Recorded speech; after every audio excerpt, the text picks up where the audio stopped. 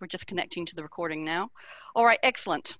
Okay, everyone. My name is Beryl Oldham, and I am the board chair for the New Zealand Business Excellence Foundation, and I'd like to welcome you to this Knowledge Hour.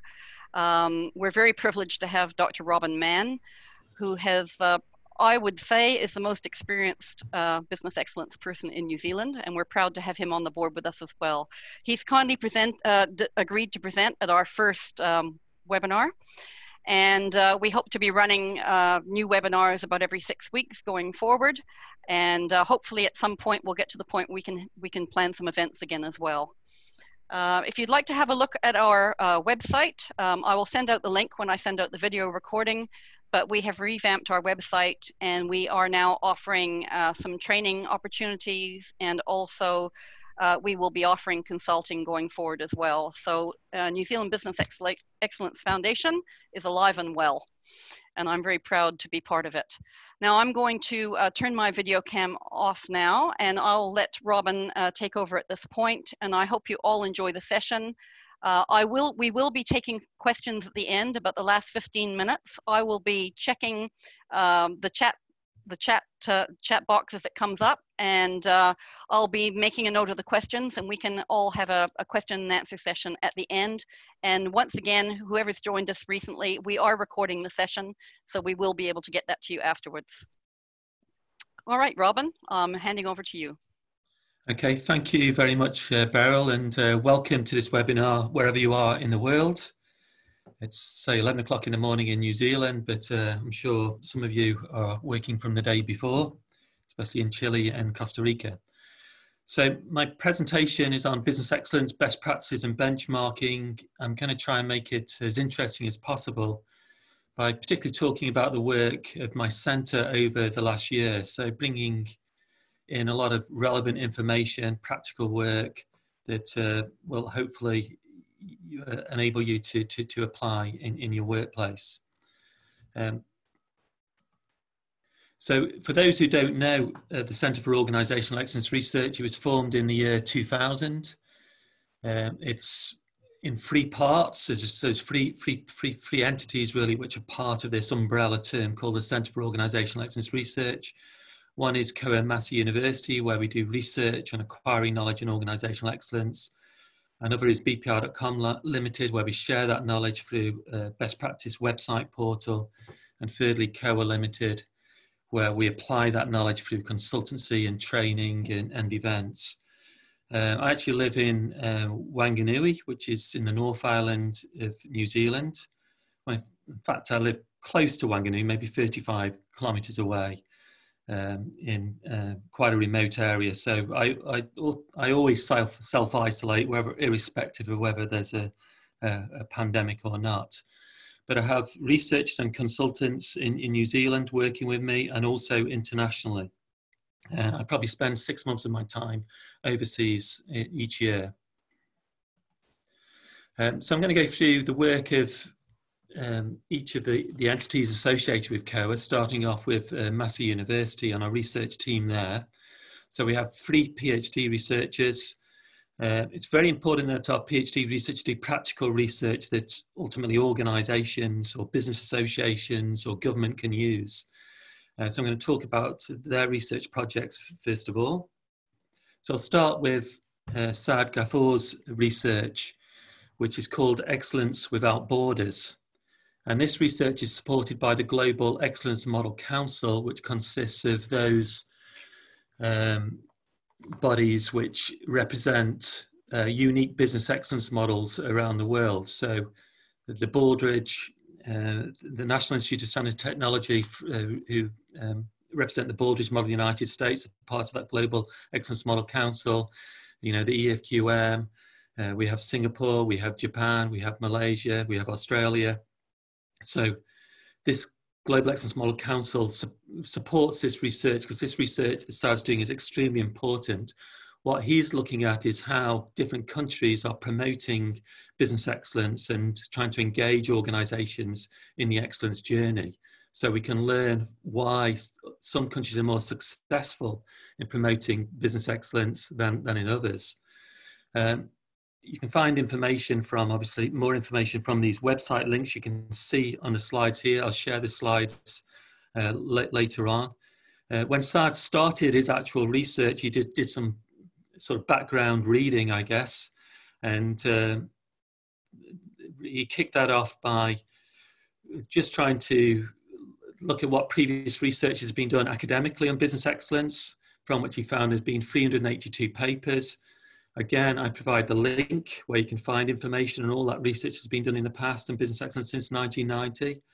What's pleasing is that my centre is produced more academic papers than any other research institution around the world on business excellence. We can also see other research here, which is sharing information that 55 countries have a Business Excellence Award. This is an active award that's been running either in the last 2 years or they're planning to run an award this year. And another 18 countries promote business excellence, but do not have an active award at the moment. So New Zealand is included in that second category. So in total, 73 countries are promoting business excellence, which is more than a third of the countries worldwide. But again, what we're wanting to learn from, for instance, from our New Zealand colleagues here is, why are some of these other countries more successful than perhaps New Zealand in having an active awards program, but also getting great sort of excitement, engagement, where you're wanting organizations to use these models to improve their productivity and competitiveness. So with respect to Saad's research, he's really looking at the role of the business excellence custodians. Therefore, what frameworks are they using, and also how do they deploy those frameworks? And this is really the key aspect here, is how do you create excitement and awareness around the framework? How do you enable organizations to use those frameworks and be able to improve their performance? So when they're assessed against those frameworks, I think they can show a greater level of maturity in terms of business excellence. And finally, what is their approach for assessing organizations for excellence and giving out the major awards for their particular country. And the reason why countries do this and why they're focusing on excellence is because we know that it produces a significant improvement in the management practice and performance of organizations. Huge amount of research has been done on this from both an organizational perspective and a national perspective, so that we know that excellence works. But often it's a case of, how do we create that awareness? How do we help organizations on that journey to excellence? And again, this is something we want to learn as New Zealanders, how other countries are getting more organizations on this journey to excellence. In New Zealand, we use a Baldrige framework, which you can see here. And this is, again, a very sensible approach. It's more sensible to adopt an international framework rather than design one yourself, because then a lot of time has to be spent on validating that framework. And apart from that, organizations now, compete globally. It's a global marketplace, and these internationally recognized frameworks, are well known. And so they'll assist any organization which is trying to sell its products and services overseas. For his research, he's had 26 countries involved, and you can see the countries here. So New Zealand was not involved because it does not have an active awards program at the moment.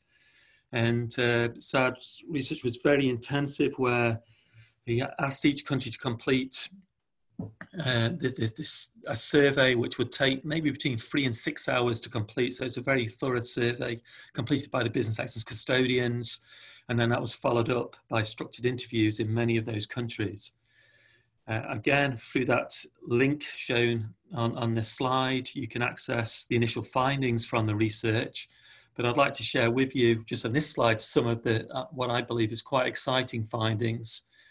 This slide here shows when he asked the business excellence custodian what services they were providing for awards, assistance and awareness. And he was asking, does the business excellence custodian perceive those services to be, well-received services, or are they providing them in such a fashion that they're getting a good response from those services or not?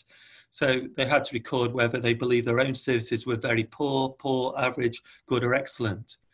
And you can see when they're providing their awards service, which is how they assess organisations applying for the awards, on average, they were rating themselves as 3.8, which is, good for most of those particular processes.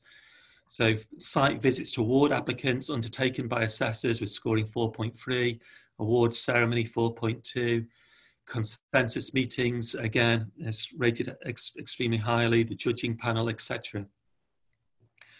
But when we come to the next area, which is looking at, how do those business excellence custodians assist organisations on that journey?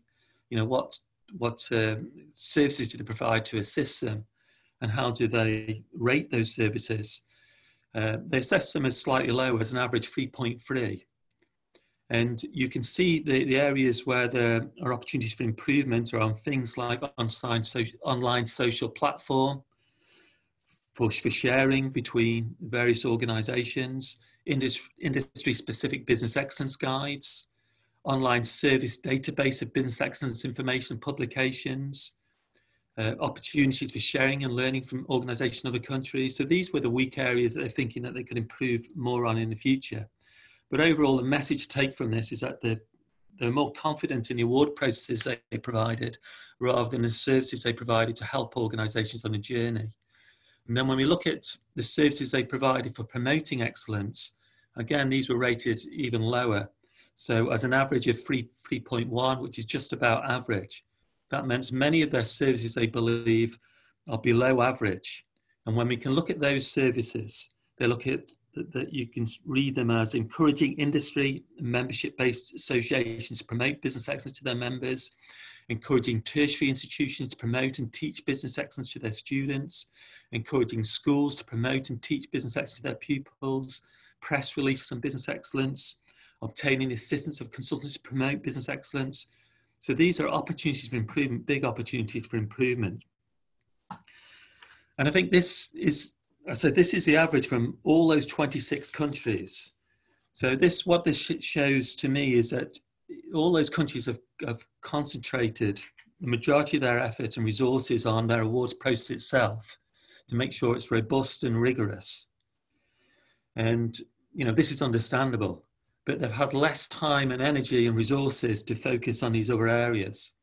And this, I think, reflects the New Zealand situation as well. I mean, to actually run a solid awards process, you need to have at least probably 5 full-time staff in that business excellence custodian, just doing that administration of that whole process. And in some countries, like in New Zealand, even at its peak of business excellence, the New Zealand Business Excellence Foundation probably only had about 6 or 7 full-time staff. And therefore, not enough time was devoted to helping organisations on the journey and creating awareness, which means over time that perhaps interest in business excellence will decline unless you're addressing awareness and assistance. Countries which are more successful will have put more effort over time on awareness and assistance, where everybody inside that country, all institutions understand excellence. And so this is why they can sustain business excellence over the long term. So this is the sort of interesting information that SARD is researching to find out why some countries are more successful or not. Is it because they're engaging with other industry bodies inside the country? Is it because of working with universities? Is it because of government funding, etc.? Moving on next to the next research. This is by Atif, and he's looking at the organizational excellence architecture required to accelerate an organization's business excellence journey. Therefore, if you're starting off in business excellence, what do you need to put in place? What infrastructure is required to make it successful? Do you need to have a full-time person working on business excellence? Do you need to hire a consultant to assist you on that journey? What assessment tools should you be using? Should you be using self-assessments or facilitated assessments or external assessments? In terms of, of how you engage your leadership in this, how should this whole approach be led? Should it be led by the CEO, senior management team? How much time should they devote to this? Surprisingly, there has been no previous research on this. And so this is very, very important research. I know from my working with organisations around the world that they vary enormously in terms of their organisational excellence architecture. I've seen some organisations with over 100 people in a business excellence department facilitating this whole process, while other organisations of a similar size, of having maybe 10,000 employees, just have 3 or 4 people dedicated to business excellence. So as part of this research, ATIF is going to be involving Business Excellence Award winners from around the world and finding out what is their organisational excellence architecture and how that's varied on the journey to excellence. Because the organisational excellence architecture might vary dependent on your level of maturity, it might vary dependent on your organisational size, it might vary even on the industry you're working in. So again, if you're interested in that research, please contact Atif, because he's going to be sending out a survey quite soon. He's particularly looking for organisations which have been on the journey for some time. The third research project we're doing is with Ranjita Singh. This is really looking at best practices in positive workplace culture. Therefore, you know, how to make a workplace have a more positive culture. The reason why this is important is because workplace positivity is a key component of employee engagement, and high levels of employee engagement result in higher levels, you know, of productivity. And the research here will be looking at whether you know, organizations can influence the level of employee positivity through introducing various, you know, HR processes, initiatives, whatever they may be.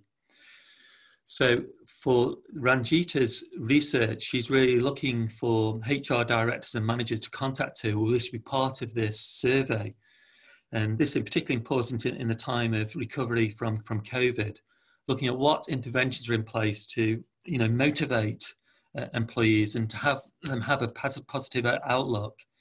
It could be simple things, just as having a regular daily meeting with your employees and setting aims and objectives, or it could be more comprehensive in terms of, you know, the whole training program, trying to develop the competencies of staff. So she's wanting as many organisations as possible to sign up to her research. In addition to getting the views of HR managers and directors, she's also wanting organisations, if they can, and this is optional, to encourage their staff to complete a survey which will measure the level of employee positivity inside the workplace. And she would like those organisations to participate, not only now, but again in 6 months' time, to see whether there's been any changes when we've been recovering from COVID. And then from that data, she'll be able to correlate that with the interventions on workplace positivity. So please contact her if you're interested. So that's sort of an overview of sort of the research we're doing at the moment. In terms of the work we do in terms of sharing best practices around the world, that's done through the bpr.com best practice resource. This is free for New Zealand Business Excellence Foundation members, up to 2 passwords per member, depending on your level of membership with the New Zealand Business Excellence Foundation. This resource has got thousands of best practices in it. It's got lots of tools, techniques, and approaches you can use to improve performance. All the information can be filtered by the business excellence models. We're currently going through a revision of the website. The new website will be launched in hopefully August, September this year. So whilst you can filter all the information through the models you can see here at the moment, these are quite dated, to be honest. So they're old versions of the Baldrige model, EFQM model, etc. With a new website, we'll have the up-to-date EFQM model, up-to-date Baldrige model.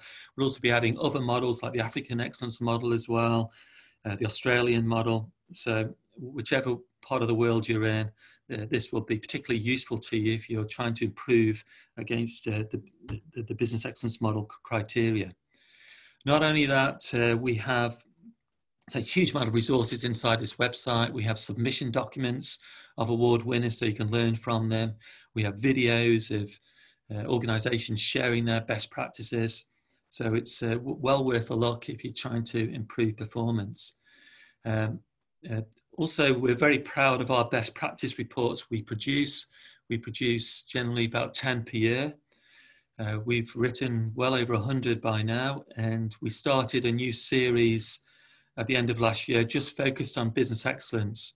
So we're producing best practice reports not only for each category of excellence, but also the items underneath each category. So in total, we'll have over 30 reports, which means if you're reading these and learning from the best practices, it really provides you with the guidelines of how to achieve world-class performance.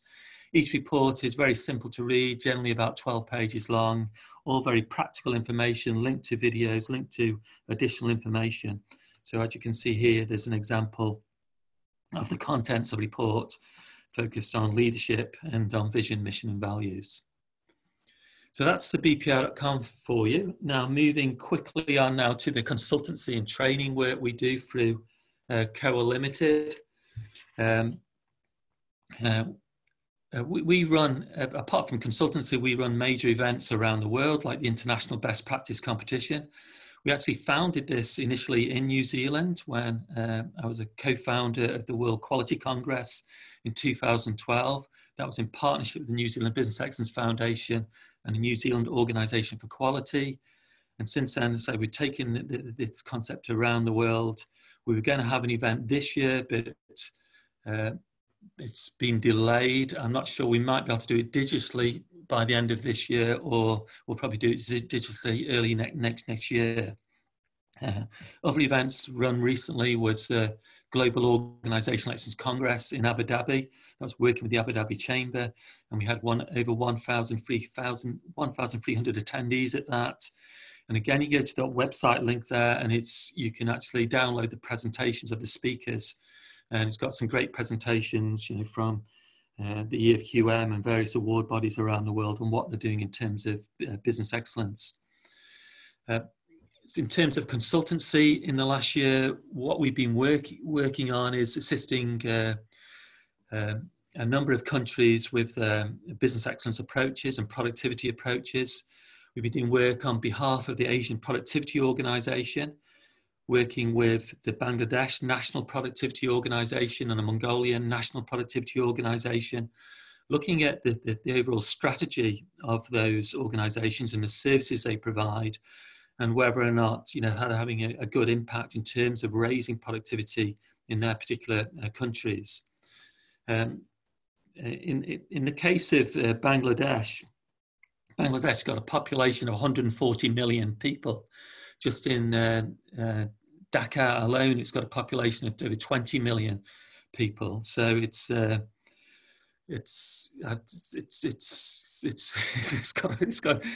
got a lot of people, and as you can see from this picture, it's also got a lot of traffic.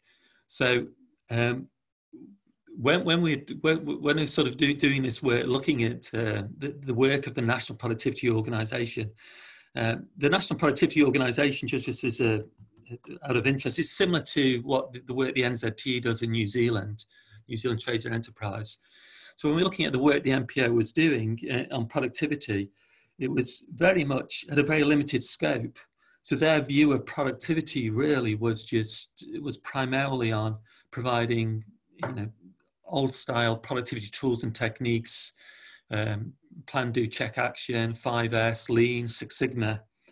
And really the impact on productivity inside that country had been very, very limited because of the limited scope of its strategy, really. And yet when we look at this picture, we can see straight away there's going to be productivities in Bangladesh with traffic congestion like that, which is absolutely abysmal. Just going a couple of kilometers can take an hour.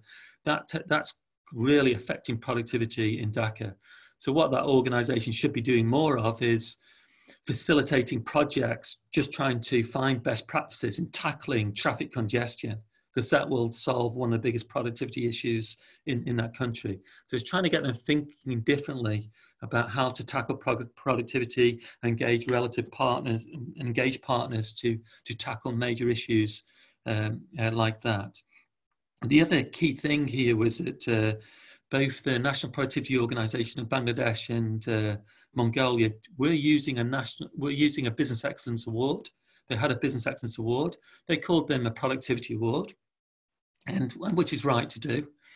So when we look at productivity, productivity is the value of output over the value of input. So it's trying to get more with less. Really, it's essentially what a business excellence model is doing. You've got inputs and outputs. So the inputs are, the enablers, leadership strategy, customer focus, HR, operations, and measurement, information and knowledge.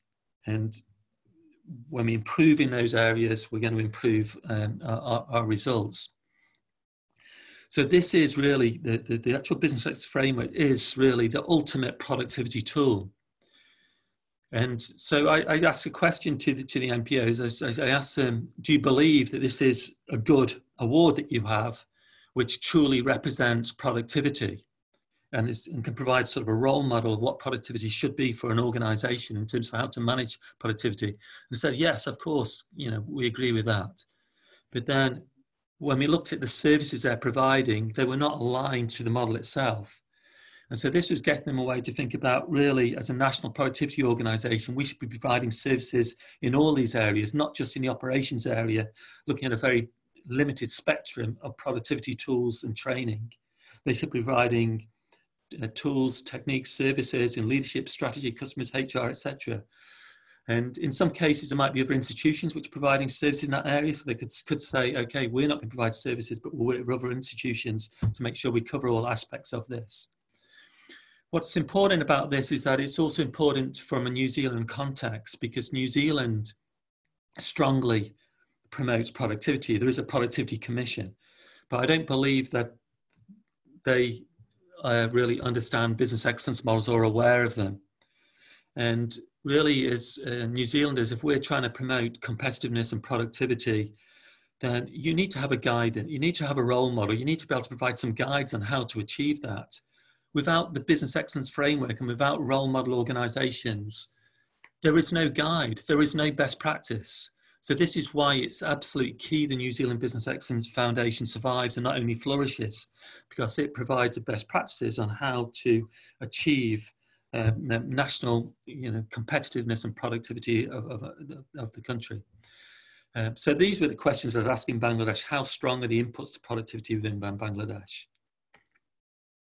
And when we think about this, and we then need to, from a national perspective, we need to think about how do we encourage awareness, again, of business excellence productivity? How do we help organizations on the journey? And then how do we recognize organizations which are world-class, which are going to become the role models? And this is really how this sort of consultancy ties into Atif's research that he's doing for the Global Excellence Model Council. Because he's studying this, what countries around the world are doing. So countries really, to be successful, they need to be providing assessment services at each stage of the journey towards excellence and capability building services. And these are just examples of sort of generic capability building services to help organizations to improve. And not only that, you would need to provide both assessment services and capability services as well for each category of excellence. So this is what the NZBEF needs to be a leader in, is in educating the various institutions, especially New Zealand government, saying this needs to happen. And the New Zealand Business Foundation could have more resource to facilitate parts of this. It can't do everything, of course. It's got to work with other institutions. So I now want to talk about another aspect of COA's work, which is on benchmarking. I founded what's called the Trade Best Practice Benchmarking Methodology, or developed it around the year 2000 to 2004. I was running the New Zealand Benchmarking Club, which is a partnership between the Centre for Organisational Excellence Research and the New Zealand Business Excellence Foundation. That was run with the premier organisation in New Zealand at the time. Since then, the trade methodology has been used all around the world. So it's a very easy methodology to follow. It's very systematic. indeed more prescriptive than you'd find other benchmarking methodologies, which is a good point because it shows you exactly what you need to do when you do a benchmarking project. So it consists of 5 stages, as you can see here, but underneath each of these stages are steps. So plan the project, identify what you want to do the benchmarking on, review the current situation, acquire best practices, deploy them and evaluate. What I think is not understood is that benchmarking, to me is the most powerful change management tool, because normally when you do benchmarking projects, it's set up with a benchmarking team. You have a project team undertaking the project. And it's helping them on a learning journey. And when you do a benchmarking project, it's not just involving the project team. The project team should be involving all the stakeholders. The stakeholders are responsible for the process, and the customers and suppliers are affected by the process. So benchmarking project is taking the team and all the stakeholders on a learning journey to understand what the problem is, to work together on finding best practices, plus also providing their own ideas on what needs to be done to improve. And then together deciding then what needs to be implemented and then evaluating the outcomes. So it's about changing people's mindsets, and taking everybody on this journey. And this is how you get true innovation, because you're involving your team, you're involving your stakeholders, it's getting people's ideas, plus also you're visiting other organizations, you're learning totally unique ways of approaching a particular problem. So it's changing ways of thinking, which gives you, let's say, new concepts, new ideas, whether or not you're going to replicate something they're going to do or not. So normally in a benchmarking project, you would expect to get between at least 50 to maybe 120 great ideas and best practices. And then it's a matter of sifting through them and prioritizing them, which ones you're going to implement. So this is where you get fast change, quick wins, breakthrough changes. Absolutely fantastic. So in the last few years, I've been working predominantly on benchmarking in the UAE, working with the Dubai government. I've helped with the Dubai government support, facilitated 34 projects. Actually, many more projects have been undertaken than that. So also worked independently with organizations as well. But these are examples of benchmarking projects. Some are really big, which are going to have societal changes in the UAE. Other ones are more specific. So a big project would be, for instance, about addressing the prevalence of diabetes in the community. So reducing the likelihood of people getting diabetes through having a healthier lifestyle. Other projects are more specific, about just trying to tackle employee happiness within a specific government entity. So it can be big projects or small projects. A recent project last year was looking at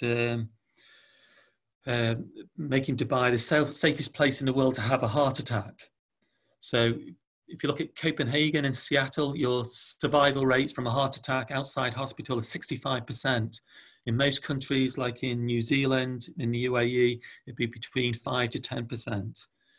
And so this project is learning from best practices around the world. So ultimately, Dubai will be even better than Seattle and Copenhagen. So absolutely fantastic, life-changing projects. What I'll do is share with you how we sort of organize a program for this, because you could do a similar program inside your own organization if you're a large organization. Or again, we could even think about how we could do something perhaps in New Zealand, engaging lots of organizations. Most years we have between 10 to 15 projects which we start off at the same time. So they have to put forward projects, and we determine which one should proceed and be part of the program itself. But they start off with a training program, so they all understand what benchmarking is. Then we have a schedule of activities for 1 year.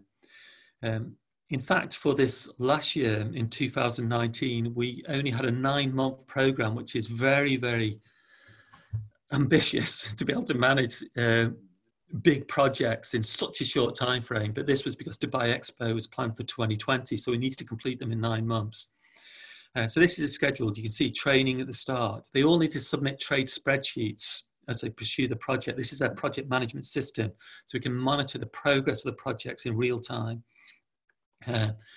We have regular site visit meetings to each government entity, 2 hours each meeting, understanding more in depth the problem and the issues and providing advice and benchmarking. Every 2 to 3 months, there'd be knowledge sharing summits where all the different teams come together and share their progress with the benchmarking projects. These are fantastic because they're all learning from each other on how to do benchmarking, they're sharing best practices, and many of them become benchmarking partners for each other too. We also do special sharing and activities for team leads and benchmarking facilitators so they can share experiences as well. And at the end of the year, we have a final knowledge sharing summit and awards day where we have international judges to come to assess the projects, and each project as well has got to write a very detailed and comprehensive benchmarking report, and we assess them. And then 6 months later, we write a book which shares all the case studies from those projects. So you can see here some photographs from the knowledge sharing summits in Dubai. We can see photographs of some of the activities that we undertake. And you can see that this is the trade project management system. We use Excel spreadsheets because everybody's familiar with Excel. And you can see at the bottom of the slide, different tabs for the worksheets. There's over 40 different tabs here, which are really different tools and methods you can use, which are going to assist you when you do a benchmarking project. What you're seeing in front of you now is just part of the terms of reference for a project. You can see here the planning they do for the review stage of trade. It's got the steps associated with each stage on the left-hand side, and then what they're actually doing. And then this shows some of the tools they use as part of the benchmarking project, like fishbone analysis, process mapping, best practice selection, matrix, etc. So at the end of the year, we assess the projects. For this year, in December, when it came to an end, we had 3 7-star projects and the rest were 5, 6 stars or 3 to 4 stars. If they're 3 to 4 stars, it means they've done a professional job. And this was very demanding to do in a 9-month time frame. Those ones of which are 3 to 4 stars, 5 to 6 stars, they could still become 7-star projects. It's just at the time of assessing them, they were not 7 stars. Some of them needed more time to implement their best practices. What we'd said to all the organisations is that they need to at least have implemented some quick wins by the end of the year. But obviously some are implementing major change programmes and needed additional time. So we have Dubai Police here, for instance. Their project was looking at increasing the security of checked-in luggage, which goes onto the aeroplanes. And for this particular project, now because of greater security and changes to their process, means now there's less delayed airline departures because of security issues, which is saving the airlines $80 million US per year just from this project alone. It also increased the productivity of the baggage screeners as well. For Dubai municipality, their project was reducing the tendering time from once a tender is issued to issuing the contract. They've reduced their average time from 99 days and 33 days. It's going to go even faster than that, which is saving their organisation between 10 to 20 million US dollars per annum. Dubai Corporation for Ambulance Service is trying to be the most innovative ambulance service in the world. So their job initially is just to develop an innovation blueprint of what innovation would look like. They can't achieve that in 1 year. They've set an objective achieving that by 2021. But they've made great strides to achieving it. They've improved their innovation maturity score from 46% to 64% and received gold accreditation for innovation management. So wonderful achievements by the teams. When you see the teams do these projects, you see changes in the individuals because they've never been through such a development program like this. So it's a fantastic initiative to be part of. To find information on previous projects, again, I've got the links here. So this provides full information on all the projects. And again, in the bpr.com website, you can see presentations on the projects too. Because of the success of the third cycle of Dubai We Learn and the previous cycles, we're actually not planning to do a 4th cycle this year because of Dubai Expo happening. But we were contacted by Dubai government in April, just last month, saying that because they understand the power of the benchmarking methodology, can we do a benchmarking project to assist the Executive Council's Crisis and Disaster Management Committee for COVID-19? So we've quickly put together a benchmarking project to assist the Executive Council's Crisis and Disaster Management Committee. And to do this, we thought, okay, this has got to be a very fast project. It's got to, because the situation's evolving all the time. So the project's going to be about 1.5 to 2 months long. And we really needed people familiar with the trade methodology. So we selected people to be part of this team who've undertaken a 7-star project in the past. And then we're also really selective about the organisations participating as well. Obviously, we need organisations like the Dubai Corporation for Ambulance Services, Dubai Health Authority. Also, we wanted the Dubai Economic Department, Dubai SME involved as well for the economic recovery, etc. So the benefits from doing this project are obviously going to be things like lives saved, health benefits, and obviously faster economic recovery. So just to show you the methodology in a bit more detail how we're doing this. So the terms of reference stage, this now is showing you the steps associated with that. In terms of this particular project now, when we started looking at this in a bit more detail, we said we can't have just one benchmarking team. We need 5 benchmarking teams, and which will be devoted to particular pillars. So we've had 5 teams focusing on a different pillar, one on crisis management, one on health, because obviously that's a key issue, one on food security and supply chain, one on economy, and one on societal behaviour. And we've got set objectives, with delivery dates of what we need to do, working through the trade stages. Because the situation is evolving all the time with COVID, and we thought as well, even if the government were going to wait for 2 months for our response and recommendations, that's going to be too late. So each week we elevate some of the quick wins, the quick best practices back to the crisis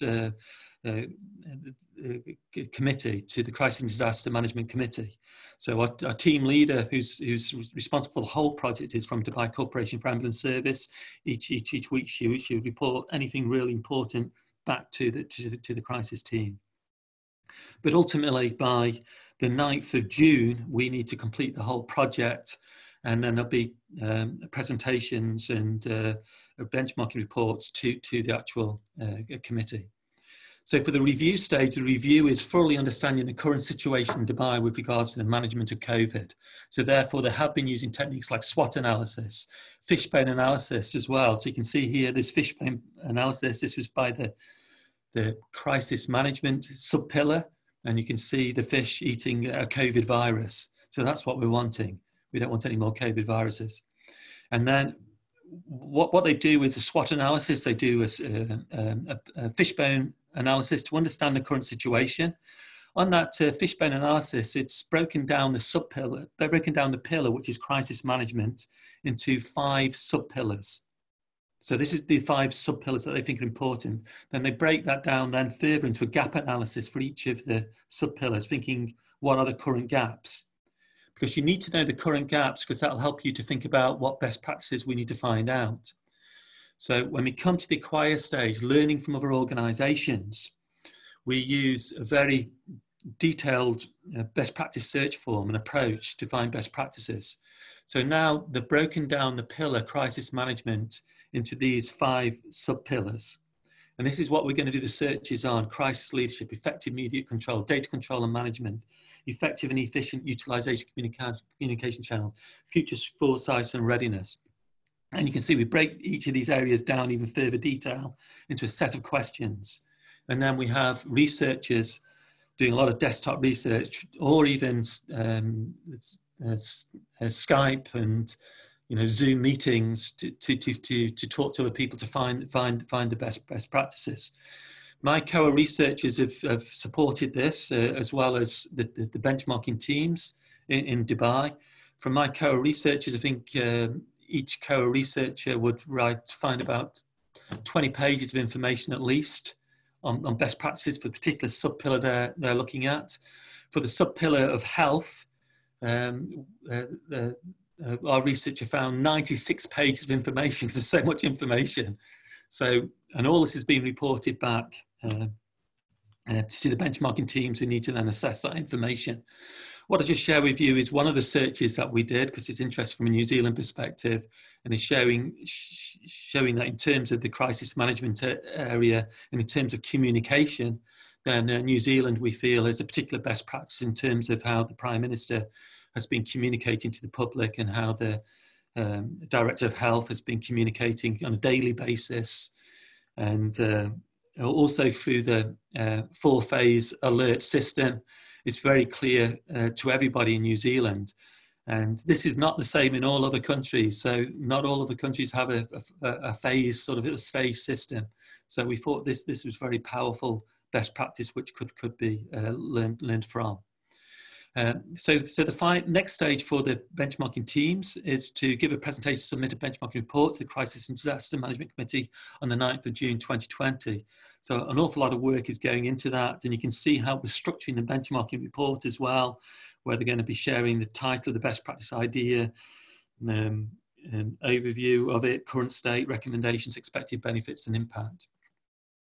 And then finally, we'll do an evaluation of how successful the project has been. We'll do an internal evaluation and also get the feedback from the Committee of Crisis Disaster Management team itself.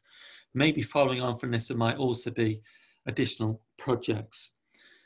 So I've talked a lot already about the work we're doing in terms of benchmarking and other research.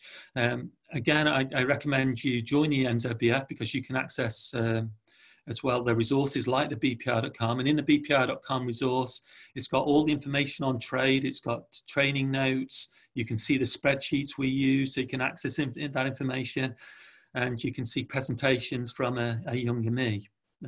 Hopefully they're okay. I don't like watching presentations to myself. Maybe when I watch them, I think I need to change it, who knows. What I want to leave you lastly with is just one short video, which is just five minutes, and then we'll open up for questions. And this is sharing the findings from a 7-star benchmarking project by Dubai Police, which was completed in 2018. So after this video, I'll answer questions. Thank you very much. Dubai's police benchmarking project is carried through a unique benchmarking methodology called TRADE. In the terms of reference stage, the aim is to implement best practices in vehicle fleet maintenance to improve vehicle availability and labor productivity of the Dubai Police Mechanical Department to world-class levels. The Mechanical Department is one of the key operational departments of Dubai Police that focuses on the maintenance and repair of vehicles to ensure their optimum use. The department has 7 main sections with more than 150 employees. The specific targets set were to increase productivity for the mechanical department from 40% to 70% and increase vehicle availability from 88% to 95%.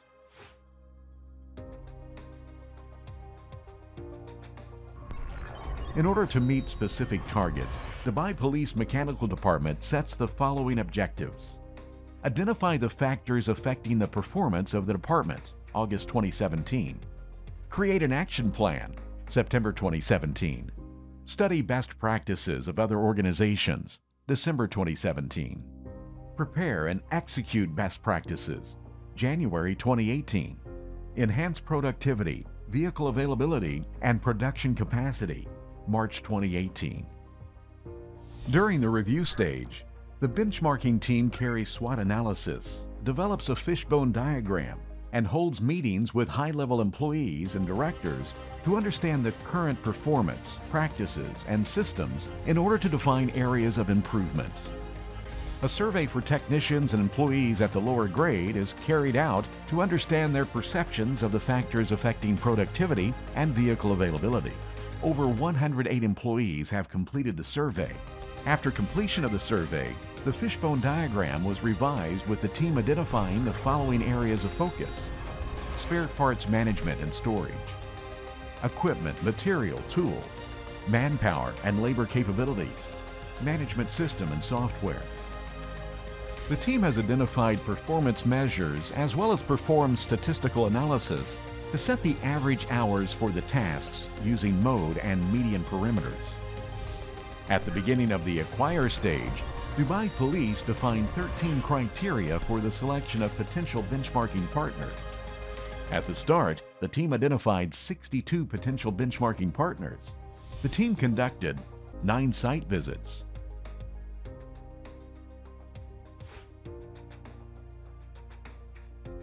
At the end of this stage, the team identified the following: 31 best practices identified via site visits, 35 improvement ideas suggested by the benchmarking team, 86 best practices ideas reviewed, desktop research, site visits, and ideas, 23 best practices improvements ideas recommended for implementation. During deploy stage, all 35 improvement ideas are assessed based on a set criterion.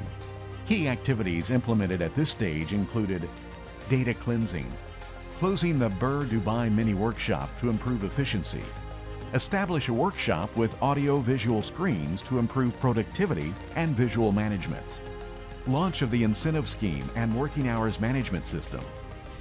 Evaluate stage is all about the final results. The results of the entire projects have been phenomenal, with increase in labor productivity from 40% to 72.2%, exceeding the target of 70%. The increase in labor productivity contributed to a savings of 5,120,367 dirhams.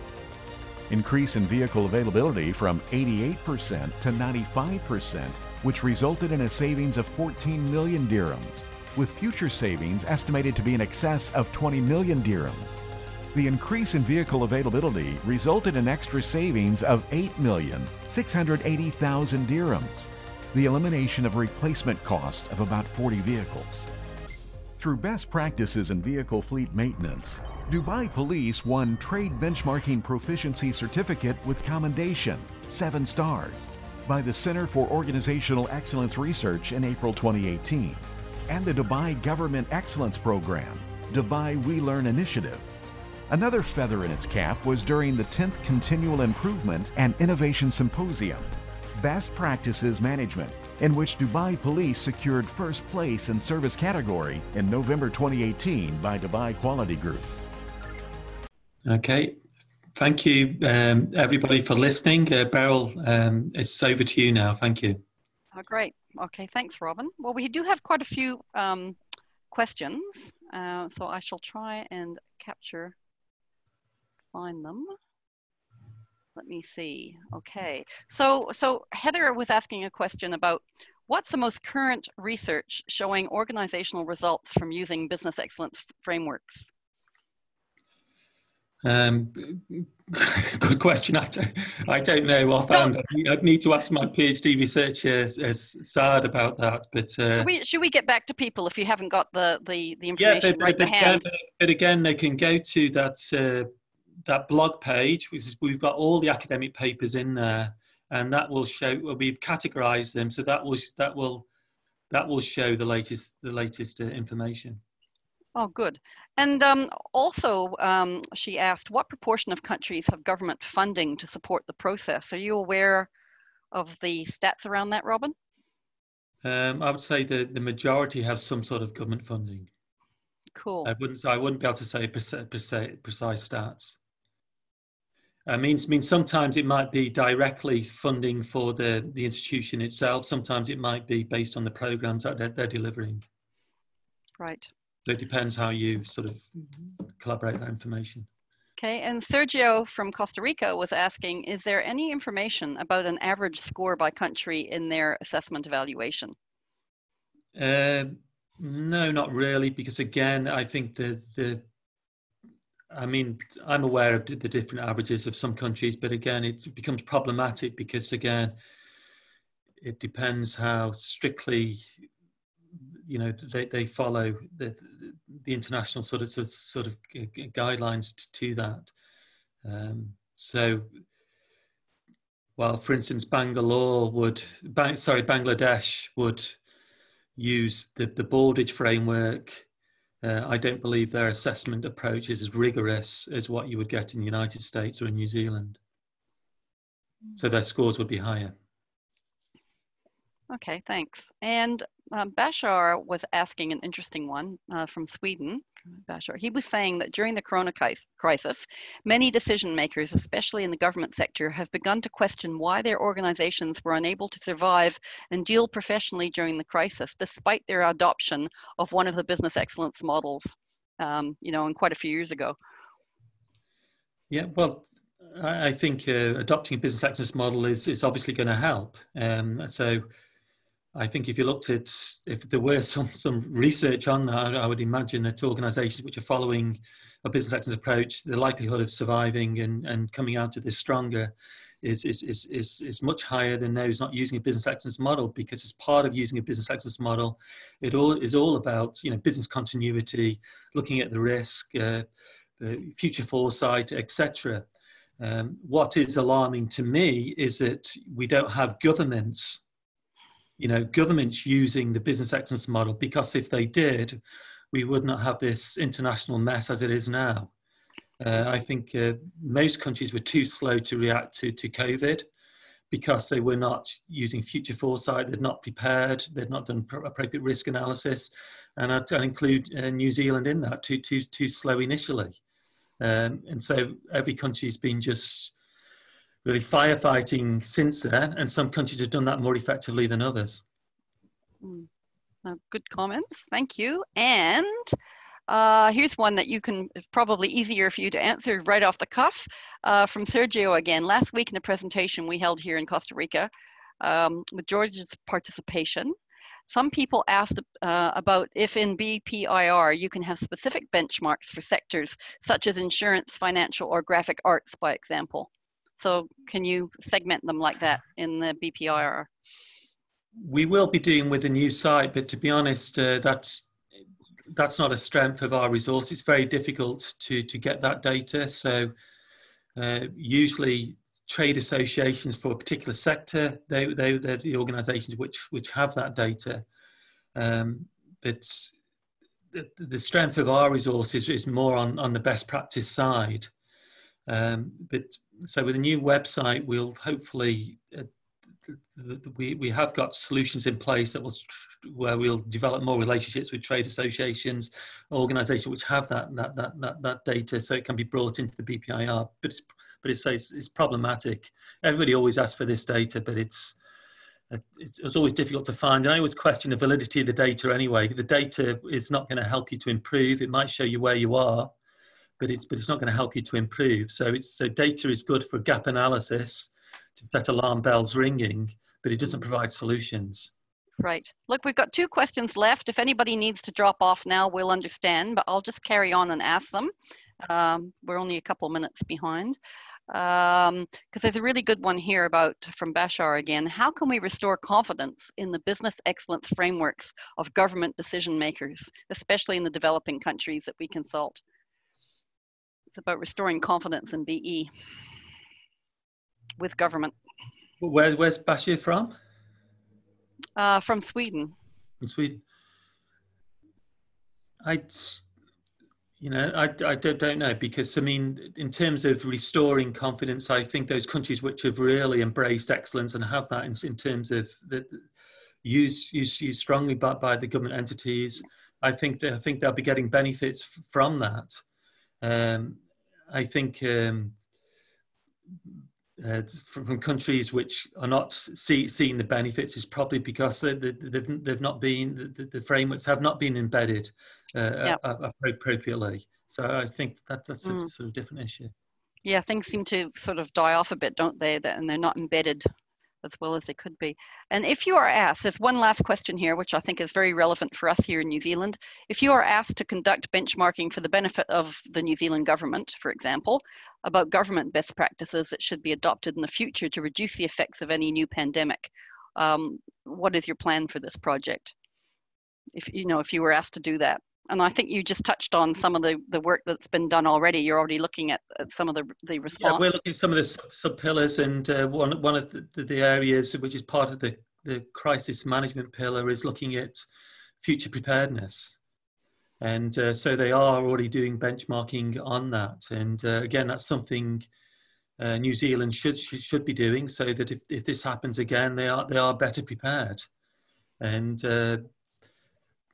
it's not hard to do it, but most countries don't seem to do it in a very sort of scientific manner, in a systematic manner.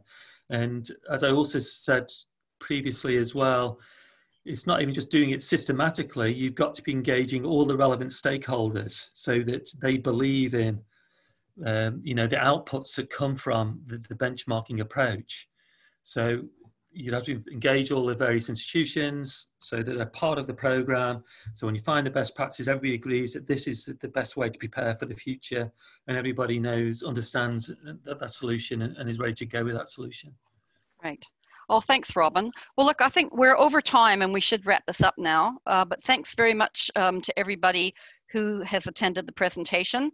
We will send out the slides and the video, the webinar recording to you.